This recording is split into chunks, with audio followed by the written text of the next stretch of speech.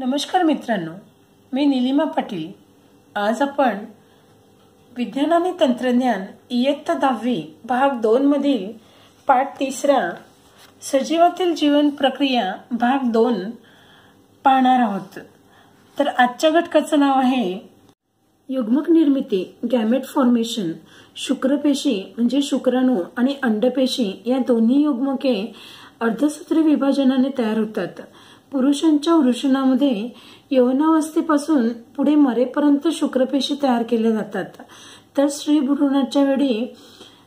भ्रूणाच्या जन्मावेळी त्यांच्या अंडाशयामध्ये 2 ते 4 लाख इतक्या मोठ्या संख्येत अपक्व अंडपेशी असतात।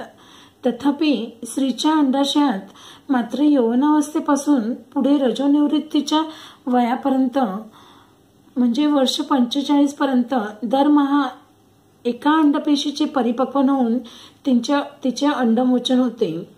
स्त्री प्रजनन संस्थेचे कार्य वयापरत्वे थांबण्याला रजोनिवृत्ती असं म्हणतात।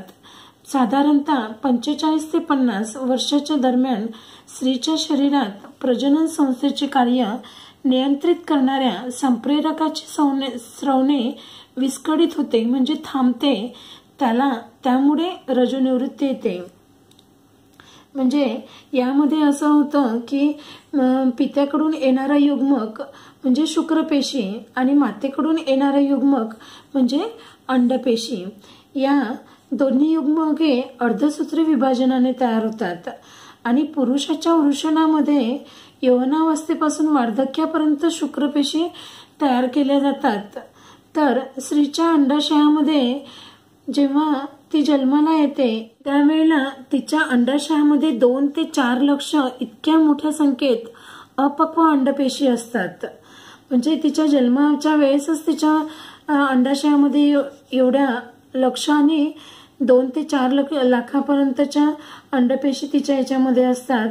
मात्र यौवनावस्थेपासून तर पुढे रजोनिवृत्तीचा जो काळ असतो त्या काळामध्ये दर महिन्याला फक्त एकच अंडपेशीचं परिपक्वन होऊन त्याचं अंडमोचन होतं। रजोनिवृत्ती म्हणजे स्त्री प्रजनन संस्थेचं कार्य वयानुसार थांबतं।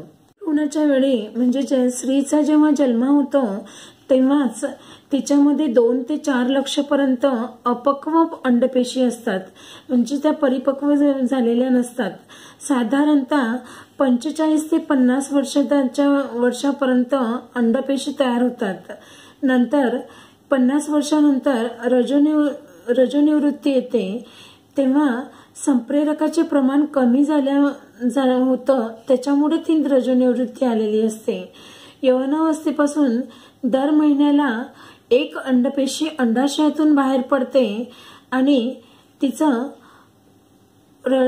अंडाशयातून बाहेर पडते आणि अशा पैकी बाकीच्या ज्या अंडपेशी असतात त्या म्हणजे रजोनिवृत्तीचं जेव्हा तिचं वय होतं त्यावेळेपर्यंत फक्त तिला 400 ते 500 अंडपेशी तिच्या अंडाशयातून बाहेर पडतात आणि बाकीच्या ज्या लाखोनी अंडपेशी असतात त्या सर्व उरलेल्या अंडपेशी असतात, तर त्या अंडपेशींचा नाश या ठिकाणी होतो।